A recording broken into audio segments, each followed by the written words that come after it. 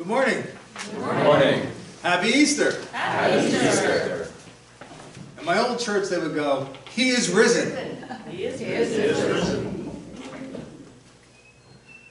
I'm Bob Irving and I welcome you to Silver United Methodist Church. Does anyone have any announcements this morning? We have a worship meeting on Wednesday at 7 p.m. Worship meeting Wednesday at 7. Okay, I might be 5 minutes late. Seriously. I have a customer appointment at 5:30 and it's about 45 minutes away. But I'll be there. Okay. And anyone else that would like to attend is welcome to come to the worship committee meeting. That's where we design all this wonderful worship. Any other announcements? Carol, you have any announcements from the kitchen?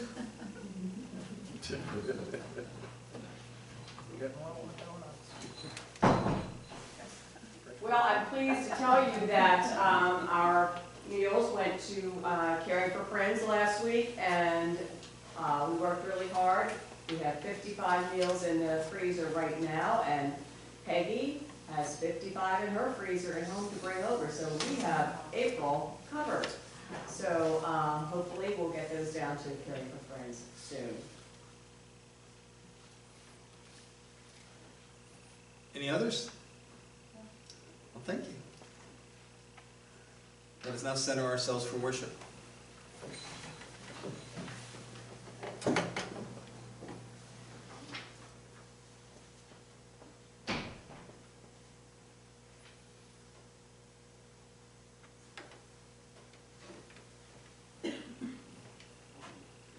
Will you please rise if you are able and join me in the call to worship?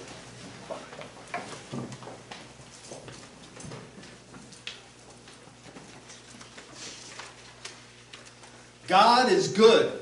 All the time. And all the time, God is good. give thanks to the Lord, for God is good. Let all the people proclaim God's steadfast love endures forever.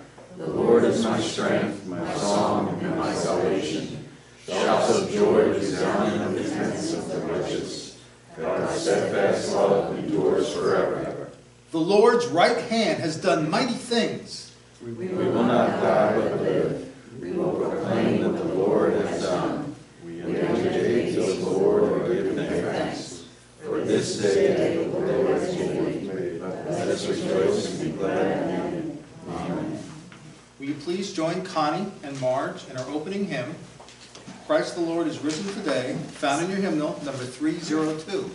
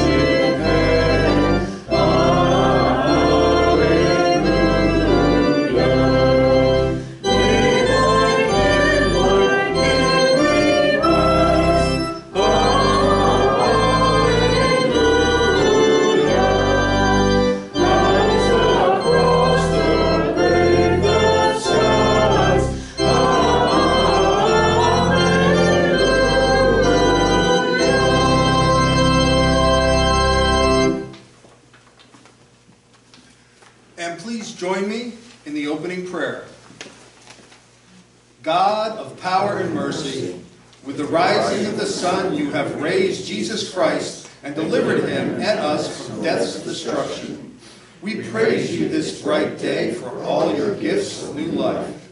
Especially we thank you for all victories over sin and evil in our lives, for the loyalty and love of friends and family, for the newborn, the newly baptized, and those now in your eternal home, for the renewal of nature that we experience each spring, for the continuing witness of the Church of Christ, more so for the sacrifice and resurrection of your Son, our Savior, Jesus Christ, in whose name we pray. Amen. Please be seated.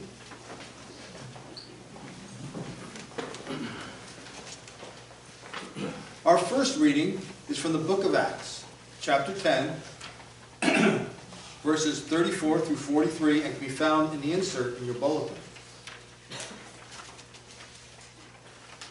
Then Peter began to speak to them. I truly understand that God shows no partiality, but in every nation, anyone who fears him and does what is right is acceptable to him. You know the message he sent to the people of Israel, preaching peace by Jesus Christ. He is Lord of all. That message spread throughout Judea, beginning in Galilee after the baptism that John announced, how God anointed Jesus of Nazareth with the Holy Spirit and with power, how he went about doing good and healing all who were oppressed by the devil, for God was with him. We are witnesses to all that he did, both in Judea and in Jerusalem. They put him to death by hanging him on a tree, but God raised him on the third day and allowed him to appear, not to all the people, but to us who were chosen by God as witnesses, and who ate and drank with him after he rose from the dead. He commanded us to preach to the people and to testify that he is the one ordained by God as judge of the living and the dead. All the prophets testify about him, that everyone who believes in him receives forgiveness of sins through his name. This is the word of God. Jesus said to his disciples, "Peace I leave with you, my peace I give you. May the peace of our Lord Jesus Christ be with you." And also with you. Now, for those of you that are new to this church, we try to, well, let me put it this way. We are a migratory congregation. We stand up, walk around, shake hands with people, but there are some people that do not wish to shake hands. So, sometimes it's okay just to say, "Peace be with you." Let us now offer one another a sign of peace.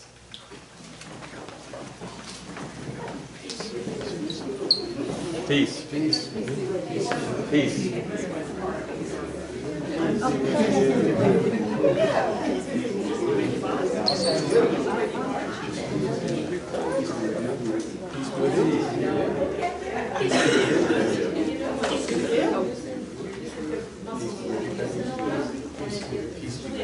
Peace, Meg.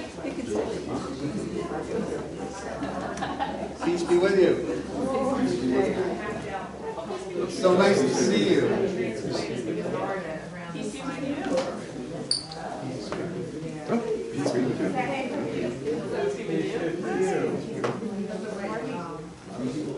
Yeah, that's good. Peace be.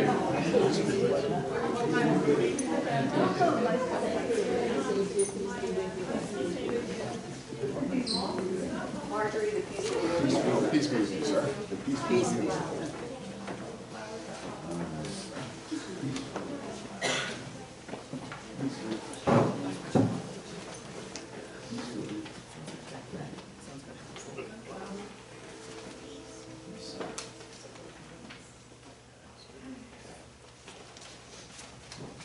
Now is the time for our sharing of joys and concerns. Does anyone have any joys that they wish to share? Well, we do have a joy that Edna was released from the hospital. She had, I don't want to call it a minor, because there's no such thing as a minor heart attack, but she had a heart attack last Sunday evening, actually. And so she was in the hospital for several days. Is home now, but we're trying to work out some medication issues for her, and hopefully she'll be back with us soon. Other joys. Well, it's nice to see so many friendly faces. So many faces I haven't seen in quite a while.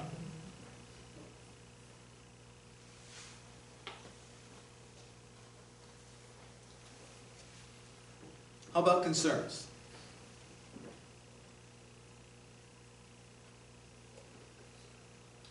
Yes, if everyone could pray for my brother Dennis and my brother-in-law Craig.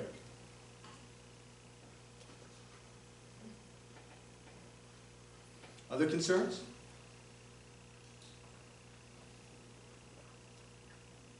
Well, I have one. I found out yesterday there was a woman living in a rancher just below my house, down a hill. His name was John, her name is Peggy. And we were friendly, and I'd take care of their dog every so often when they were under the weather. Well, he passed away in February. I did not know it.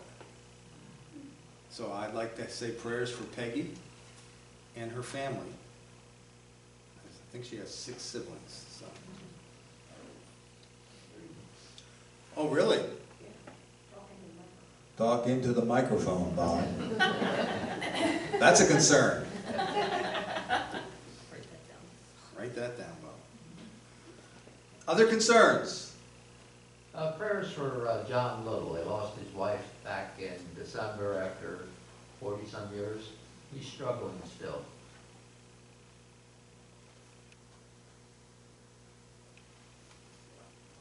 Other concerns?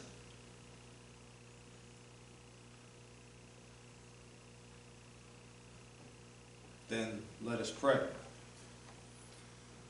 Lord, we're so very grateful. We're so very grateful for friends returning to us, for new faces coming to the church, and we're grateful for this glorious day, this glorious Easter morning. And we're grateful for Edna, that she's recovering at home. And we pray for the doctors and nurses that take care of her. And we pray for Carl. And we hope that the doctors and nurses have the knowledge to restore her and bring her back to us. We pray especially today for Dennis and Craig. We pray that your comforting hand be upon them and their loved ones. We pray for Peggy. And we pray for John Little, who's gone through a horrible tragedy. And we pray for all those who have lost someone dear to them, that they feel your calming hand upon them. And now, as the congregation names the names of the people that are on their heart, we will respond with, Lord, hear our prayer. Margaret? Lord, hear our prayer. The people in Ukraine. Lord, hear our prayer. Robbie and Barb? Lord, hear our prayer.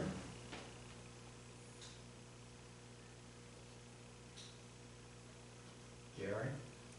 Lord, hear our prayer.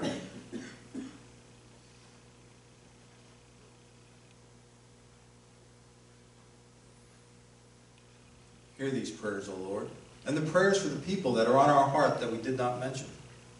And we praise you and worship you by reciting the words that your Son taught us, saying, Our Father, who art in heaven, hallowed be thy name. Thy kingdom come, thy will be done, on earth as it is in heaven. Give us this day our daily bread, and forgive us our trespasses, as we forgive those who trespass against us. And lead us not into temptation, but deliver us from evil. For thine is the kingdom, and the power, and the glory forever. Amen. Will you please join Connie and Marge, and you may stay seated for this hymn. In our next hymn, In the Garden, found in your hymnal, number 314.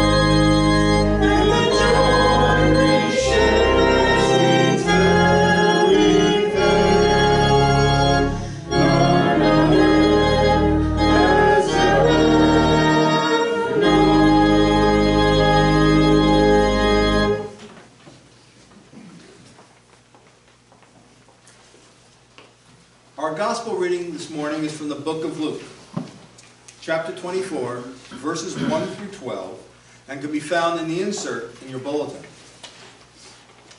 The resurrection of Jesus. But on the first day of the week, at early dawn, they came to the tomb, taking the spices they had prepared. They found the stone rolled away from the tomb, but when they went in, they did not find the body. While they were perplexed about this, suddenly 2 men in dazzling clothes stood beside them. The women were terrified and bowed their faces to the ground. But the men said to them, "Why do you look for the living among the dead? He is not here, but has risen. Remember how he told you while he was still in Galilee that the Son of Man must be handed over to sinners and be crucified, and on the 3rd day rise again?" Then they remembered his words, and returning from the tomb, they told all this to the 11 and to all the rest. Now it was Mary Magdalene, Joanna, Mary the mother of James, and the other women with them who told this to the apostles. But these words seemed to them an idle tale, and they did not believe them. But Peter got up and ran to the tomb. Stooping and looking in, he saw the linen cloths by themselves. Then he went home, amazed at what had happened. This is the word of God for the people of God. Thanks be to God. Well, good morning again, Good morning. and happy Easter. Happy Easter. My name is Bob Irving, in case you didn't catch it at the opening, and it is a privilege and an honor to serve as the pastor here at Soulbury United Methodist Church. It is also that time of year where my allergies act up. Excuse me for a second.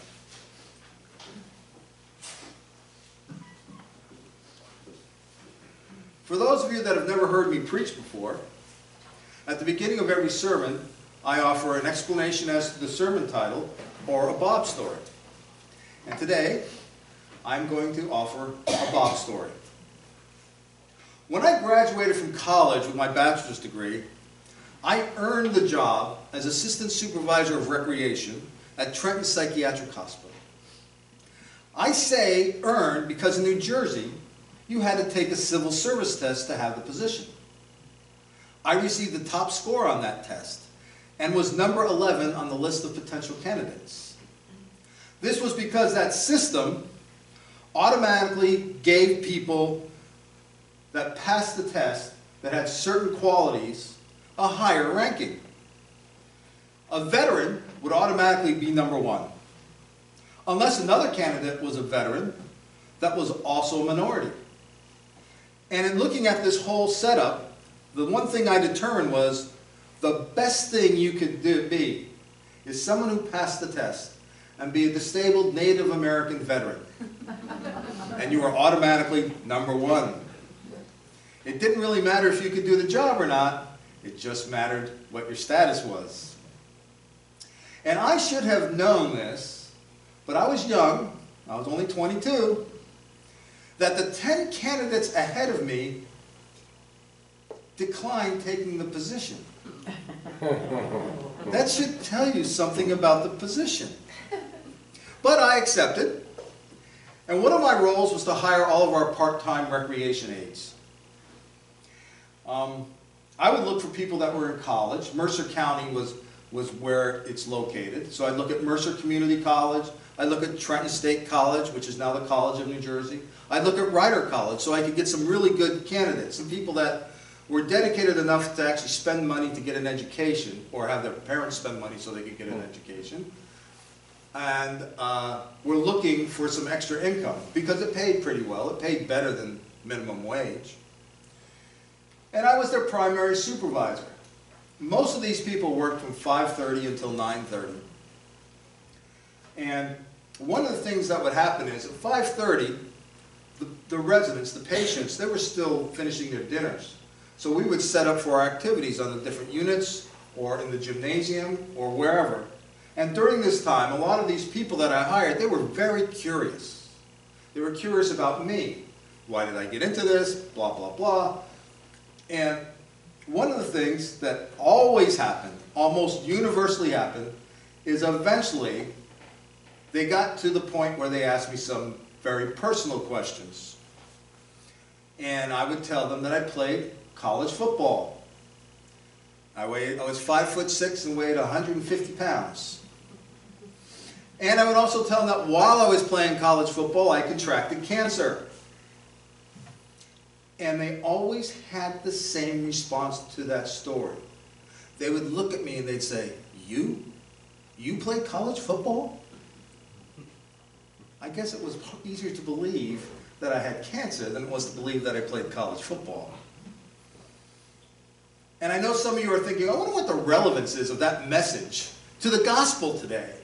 Well, I'll tell you eventually. Please pray with me. Lord, on this most glorious day, we celebrate our freedom. Your death and resurrection has freed us from slavery to sin and death. We cannot possibly comprehend the sacrifice that you made for us and are forever grateful. As we study your word, help us to become better disciples and better followers of your way. We pray in your name, Jesus Christ, and all the people said, Amen. Amen. Well, this was a busy week for Jesus. He rode into town, there was a big parade, people, Hosanna! Blessed is he who comes in the name of the Lord. He had the Last Supper. He prayed at the Garden of Gethsemane. There was a betrayal. He got kissed by Judas.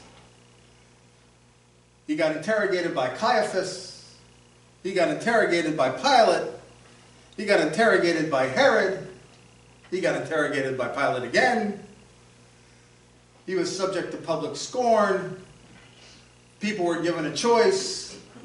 They chose a criminal over him. He was crucified. And he died. And Joseph of Arimathea, a Pharisee, had to petition Pilate to take the body and put it in the tomb. And he did. This is one of those interesting Easters. You know, it doesn't always happen that Good Friday, the day of Jesus' death, and Passover start on the same day. Our calendars are a little mixed up. So we are actually living, basically, the same calendar type day. The same calendar type period. And I know that this scripture isn't familiar to anyone. I mean, I'm sure you haven't heard this like 100 times. So it's the same story that you find in the other Gospels where the tomb is empty. The women find it first. They are confused. They meet angels or they meet Christ and they think he's a gardener or whatever. In this case, they meet the angels. You know, and they say something like, "Why are you looking for the living among the dead?" or "He is not here." And they run back and tell the disciples. And the disciples don't believe. And then Peter goes and checks for himself, and Peter is amazed. And since you've heard this so often, I'm going to get right down to, what does this mean for us? You know, preaching on Easter is kind of chaotic for a pastor. It's chaotic because there are people who have not been attending and who have not heard you preach that show up. And there are family members that come with people, and they're not used to your style of preaching. And a lot of preachers, myself included, when I first started, try to make something universally acceptable to all the ears in the crowd, which I don't do anymore. And some non-believers attend because they're goaded by family members. And they show up because it's easier than arguing. It's hard to believe. How many people in here have had a loved one die? Think about this. 3 days later, some woman walks up to you and says, "Hey, he's not dead. I saw an angel. The angel told me he rose." How would you feel? Would you believe him? See, for us, for mortals, death is death. I mean, that's it. It's gone. You're done. Right? You don't have any more bills to pay. That's all on your family. There's nothing left for you. You don't have to cut the grass. You don't have to fix the sink. You're done.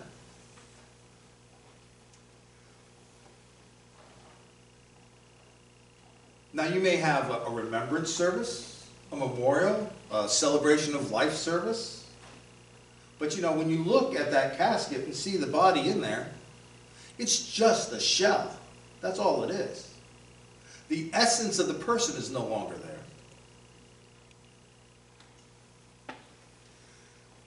But the message from the angels, he is risen. The women experience the resurrection of Christ through words. They don't see Jesus in this particular gospel. They just hear the words. And not actually seeing him makes it more unbelievable.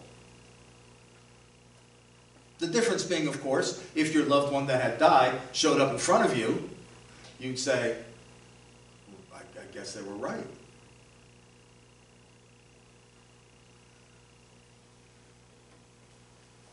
And that is precisely what we have. We have a message. How many people in here have encountered the risen Christ face to face? Raise your hand.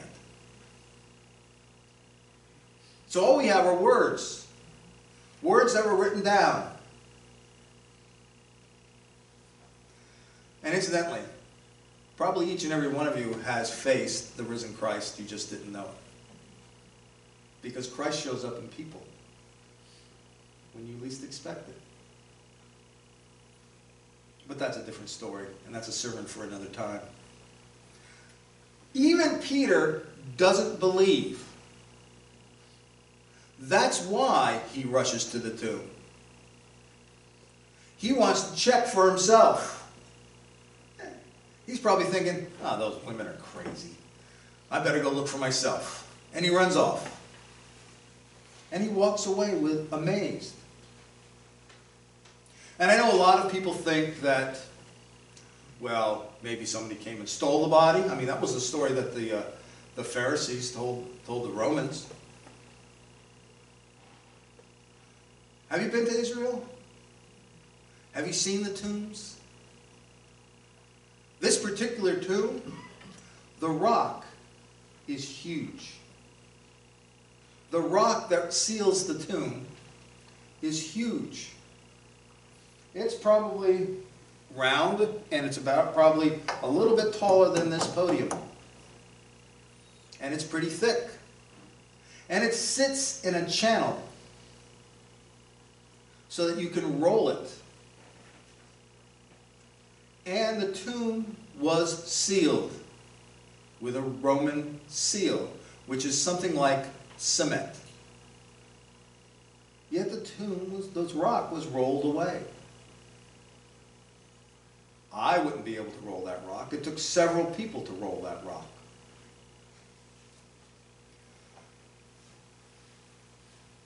You see, unbelief on the part of people is not the lack of belief. It's belief in something else. Even an atheist believes in something else. Believes that there is no God. That's their belief. But Easter challenges us. It challenges our certainties because, like I said earlier, experience that we have on this earth is that death is final. Experience tells you that you've got to get what you can while you can because you're not here forever. Or as some kids would say, and I think it's going out of fashion, YOLO. Easter tells us, really, can you be sure?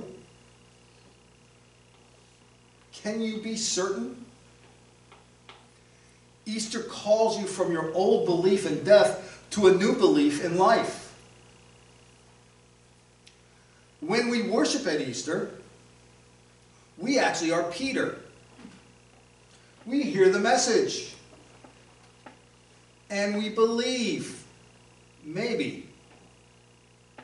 Because I'm sure there are people that don't believe, that are probably attending an Easter service. But hopefully, we can see ourselves in Peter, and we can walk away from a service amazed. You know, it's interesting. The Romans had this thing. It was, I forget the Latin term, but what it meant was an evangelizer. Whenever something happened in the Roman Empire, they would call this person out. He would stand in the square and he would give the news. Caesar just defeated, the Gauls or whatever. They would give the news that way. They would only give good news. They did not give bad news like we see on our TV every day. So, if you look at the Russia-Ukraine war, the Russian one would speak about their victories, and the Ukrainian one would speak about their victories, but they wouldn't talk about their defeats. And I want you to think on this for a minute. If you lived in that time, and you knew the horrors of crucifixion, which was the most painful way to die, which is why the Romans invented it, because it was shameful and painful, and you were a follower of Christ, and you saw him die, would you then go forth after seeing him risen, or let's say you didn't see him rise, would you go forth and spread the good news about Jesus Christ, knowing that the Pharisees hated you, that the Sadducees hated you, that the chief priests, the scribes hated you, that the Romans hated you, and that you were due for crucifixion? Would you do it? Imagine every government agency in the United States wants to kill you just because you say Jesus Christ, the Son of God, is God and part of the Holy Trinity. Every single one, from the municipalities to the federal government, want to kill you if you say that. Are you going to go out and say, Jesus Christ is the Son of God, He's the living God, He is part of God, He is the Word, all things were made through Him? Are you going to do it? Do you have that kind of courage? You would only have that kind of courage if you knew that He had risen. The Easter message is God telling us, I've heard all you people have to say about death. Through the living Jesus, I give you life. Why would I offer anything less? And all the people said, Amen.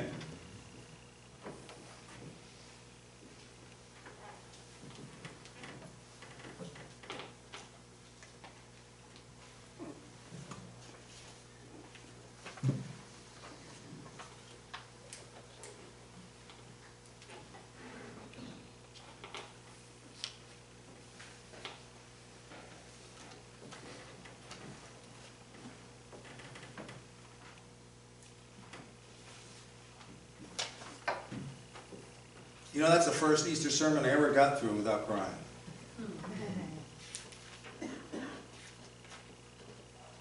Maybe I'll cry now. Now is the time for our offering. We offer a non-contact method of offering. There is a plate on the table in the back. If you have an offering, now is the time for you to get up, put it in the plate, and when everyone is done, Wayne will bring it forward, and we will sing the doxology found in your hymnal, number 95.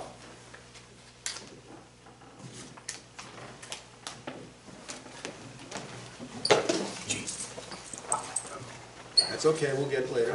Don't worry about it. It wasn't that much.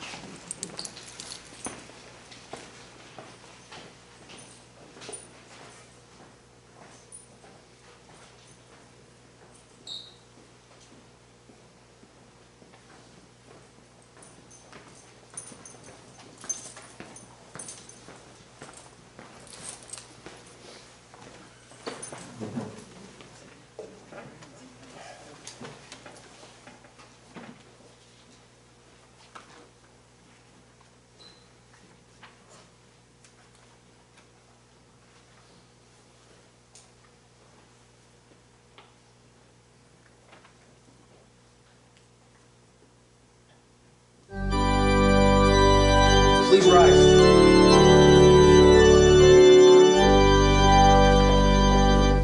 Praise God from whom all blessings flow. Praise Him, all creatures here below. Praise Him, our holy heavenly hosts. Praise Father, Son, and Holy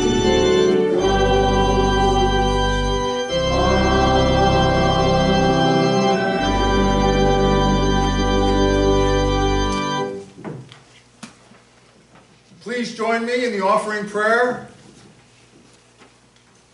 Mighty God of resurrection and power, you offer us life that overcomes death, light that overcomes darkness, hope that overcomes our deepest despair. What response could we offer? Our tithes and gifts, yes, but our minds, hearts, bodies, and witness as well. May our minds be about understanding who you are and who you long for us to be in this world. May our hearts overflow with your love and compassion for the poor, the oppressed, and the forgotten. May our bodies carry us out of the tomb of isolation to engage our neighbors as sisters and brothers. May our witness be the hallelujahs we take with us to bring hope to everyone we meet. In the risen Christ we pray. Amen.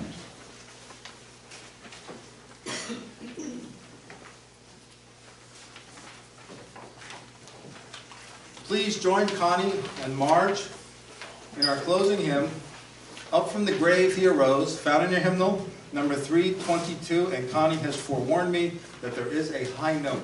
I don't do very good on high notes.